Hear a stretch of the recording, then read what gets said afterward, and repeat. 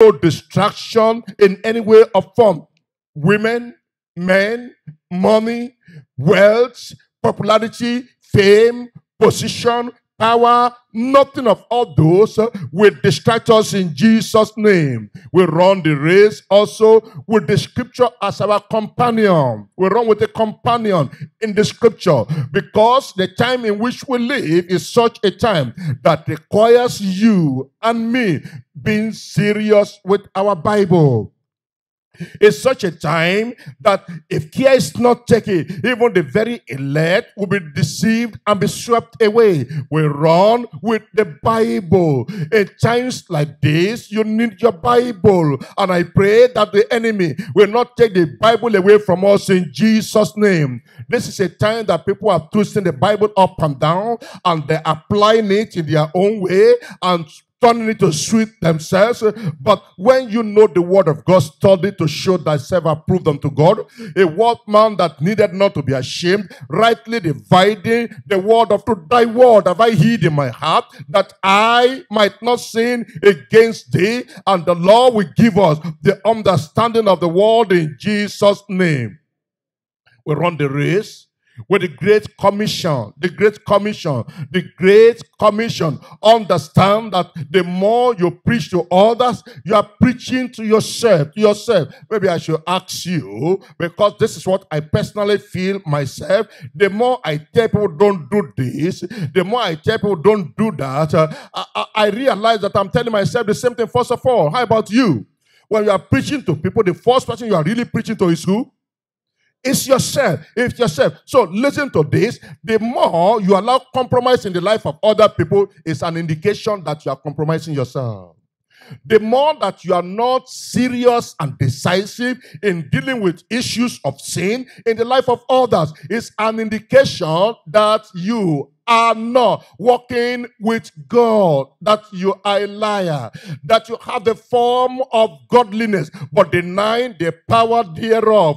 But the more you tell somebody, don't steal, you stay away from tampering with anything that does not belong unto you. The more you tell people, don't tell a lie, the more you know that if you lie, a greater judgment will come upon you. You tell people, you can't dress worldly, love not the world, neither the things that are in the world. If any man love the world, the love of the Father is not in him. Then you know yourself that you need to comport yourself and position yourself in such a way that you are acceptable not just unto man, but unto the God of heaven. And so you run with the Great Commission. For God so loved the world that he gave his only begotten Son, that whosoever believe in him should not perish, but have everlasting life. How can you be telling people to escape the danger of the world, and you are running into that danger? You know what I have discovered? When anybody say, I am saved, I am born again, and they are not preaching the gospel anywhere and everywhere, is an indication they are not ready for heaven. One of the signs of a true believer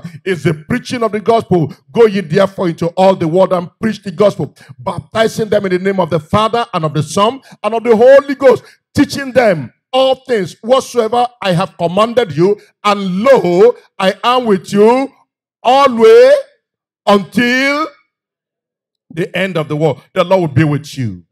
The Lord will walk with you. The Lord will sustain you. The Lord will support you. The Lord will strengthen you in Jesus' name. Let us be men and women of the world without fear of anybody. Man can only kill the body, they cannot kill your soul. And if you die suddenly, it hastens you up to glory. And what exactly are we really enjoying in the world? What is it that we're enjoying that we don't want to go? If we really believe heaven, you fear no man, you fear no one. You will stand for God, stand with God, and declare the total counsel of the Lord. And that is why, as we go about preaching the gospel, we run the race also with confidence. You run with confidence. Paul said, for I am persuaded. Are you persuaded within you? He said, I know whom I have believed. Do you know whom you have believed? When there is problem coming, do you know your God is there? When there are oppositions and challenges, do you have that confidence that if God be with you, nobody can be against you? The Lord will keep us in Jesus' name. So then, you run with the word of comfort. Run the race with the word of comfort. A lot of challenges are out there, but you know, Jesus said, in the world you will have what? Tribulation. But in the Lord, what will you have? There is peace for you in Christ Jesus.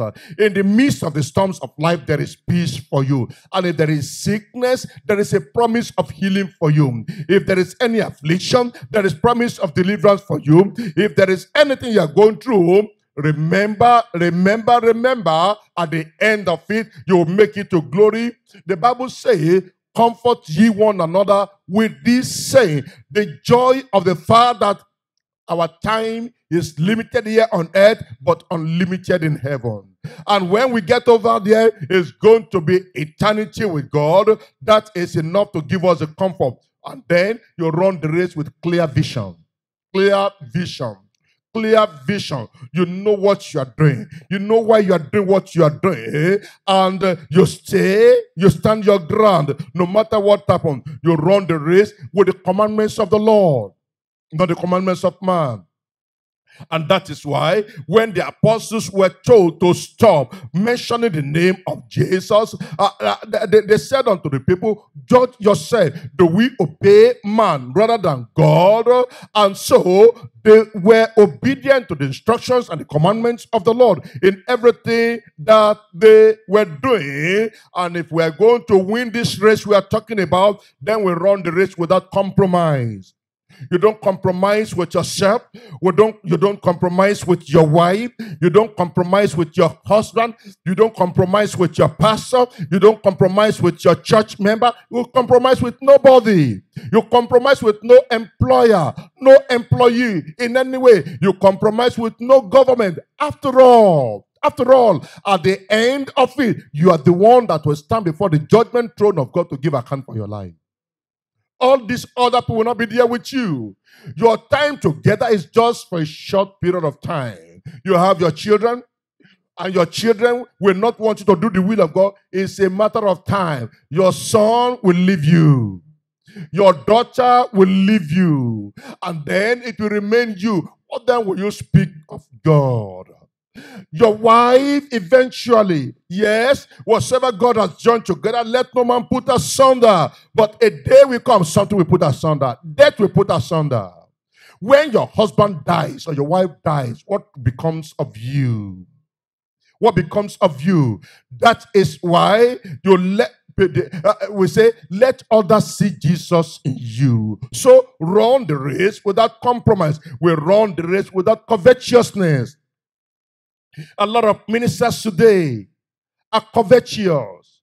They are in the ministry for what they will eat and what they will drink, not because of heaven. That's why you have to be careful of who you are listening to and how you are listening to them. What are they talking about? What is their goal? What is their focus? Covetousness has taken over the church today. You also want to run the race without complaining.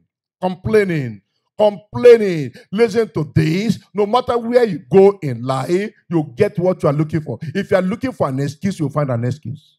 You are looking for a problem, you find a problem. You are looking for somebody who is not perfect, you'll find somebody who is not perfect. Forget complaining. Be ready for heaven. I said be ready for heaven. I said be ready for heaven. And the Lord will keep us in Jesus' name. Now, as we talk about running the Christian race, what is the opposite of courage? Discouragement. If you put that in another way, what do you call it? It is fear. It is fear. Fear and discouragement, they are twin that works together. Why is it that some people that started well are backing out of the race? Why is it that some that were excited about serving the Lord, following the Lord, are no more in the faith? Why is it that those that were running before are now standing? Why is it that those that were running before are now sitting and no longer concerned about the things of God? I will show us few things right now about the causes of fear and discouragement that hinders courageous running. that hinders courageous run. The causes of fear and discouragement. Some people, when you look at them, it is sin and disobedience unto God. Sin and disobedience. Let's look at Genesis chapter 3, verse 10. We see the case of Adam there. And then in verse 10, and he said, I heard thy voice in the garden, and I was, what's the next word? I was afraid, because I was naked and I hid myself. Transgression brings fear. Sin brings fear. The same person you have been free to go to before, now you cannot go freely anymore because of fear. What brought that fear? Sin brought the fear. The person you have been free to call and communicate with easily, now you can't do that because something wrong had taken place. The Lord himself will help us in Jesus' name. Fear, disobedience is one thing. Another thing is disappointment. You have an expectation, and those expectations are not met. Then you are discouraged. And then the fear of, will I succeed? Will I make it? Is there. And then you want to begin to cut corner. You will not cut corners in Jesus' name. At other times, some people are deceived. And because of deception, they are detoured. They are turned away from the path of life, the path of righteousness, the path of holiness, the path of uprightness. And then you see yourself, you want to get married, and the enemy is deceiving you. Well, in this church, look around, how many men are in the church? 1, 2, 3. And how many women are in the church? 1, 2, 3, 4, 5, 6, 7, 8, 9, 10. 3 men to 10 women. And this church, they don't allow polygamy. What is my chance of getting married? I think I need to begin to look outward. It doesn't work that way. God will give you your own spouse. If it means for God to import the man for you, for your sake, your own will come. How wonderful will it be if your husband is imported? Somebody say amen. That means it's brand new. It's different from all the common ones. Why don't you say, Lord, I don't care who is here and who is not here. I want the best from you, and you get the best from God in Jesus' name. But you know, the devil wants to deceive you and tell you, well, why don't you begin to compromise, dress like this, dress like that, change your style, walk like this, so that the people out there will know that, yeah, even though you go to deeper life, but your body is there in deeper life, but your mind is out there in Sodom. You will not be a bastard in Jesus' name. Stand your ground in the Lord. Stay with us. Don't allow yourself to be deceived. Or you are in a business and the enemy is telling you, well, in America, even though they say no bribing, but they know the way they do it, and then how they get the business. You know how you cut corner. You know how you give this gift and give that gift. And you know you are bribing and you are corrupting yourself. Man may not see, man may not know, you are being deceived. If you die in that situation, you will miss heaven, no matter what you have done in the past. Deceit will bring fear. And then many a times, a lot of us, when we have done things that are wrong, falling into the deceit of the enemy, and then we go to God in prayer. You know what I have discovered in life? When you are not standing right with God, you cannot stand right in prayer. When you're not standing right with God, you cannot speak with authority and with confidence. Instead of you going in prayer and taking authority, you go in prayer and pleading and apologizing every day of your life. You make yourself a servant of sin. A servant of sin. The Lord will deliver in Jesus' name. So deceit is another thing. At other time is disease. Some people, because of sickness, because of infirmity, that will not go on time. They think, well, I need to seek for help somewhere else. I knew of somebody. that was coming to our church. And then it turned out she was sick. And they prayed and nothing seemed to have happened. And later on, before I knew it, I was told they took her to somewhere. And with further inquiry, it was an herbalist place they took her to go and get some care. If you get to a point in your life that your God cannot do it, it's a terrible state. And yet, God will allow some things in life to bring out the things that are on the inside of you. If you're a proud person, God will allow some things to bring that pride out. If you're a worldly person, God will allow some things to bring that out. If you are not stable with the Lord, God will allow some things to really test and prove you. To cut a long story short, she died before the shrine.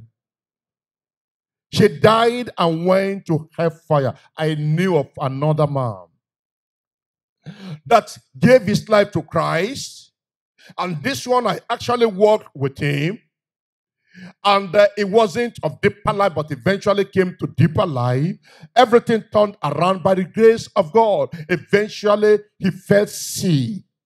And then people were suggesting to him, go here and go there. And he said, no, I am a child of God. My God is able.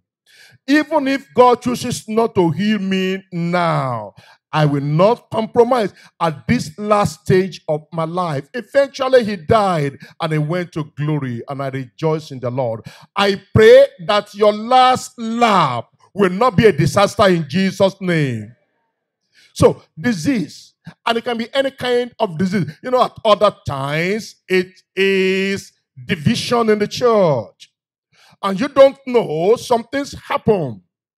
You don't understand that sometimes the wind blows and the storm rages. And when the wind is blowing the forest, all the trees, both the tall and the short one, everything blows like this, blows like this. Now understand, the wind is blowing not because of the healthy trees, but because of the unhealthy one. So that all the unhealthy branches and the limbs and all the unhealthy leaves and that are dry can fall off. You will not fall off in Jesus' name. And then you say, if there can be a division in a church like ours that preaches holiness, there is no division anywhere. I hope you understand. I'm just telling you what happens in different places. Maybe there might have been in the past. I don't know of any right now. So I'm just preaching. And then you now say, well, in a church like this, if there could be this kind of division, I don't think I want to stay. Hey, listen, except you remain in the ark, you will not be saved. If that can happen in a church that preaches holiness, righteousness, and purity, what then do you think you are going to get out there? What do you think you will get out there? And that is why sometimes some people that think I can stand alone, I can stand by myself, they bolt out of the church. When they get out there and then they test the grounds, they realize that what they thought is bad here is greater, mightier than what is out there.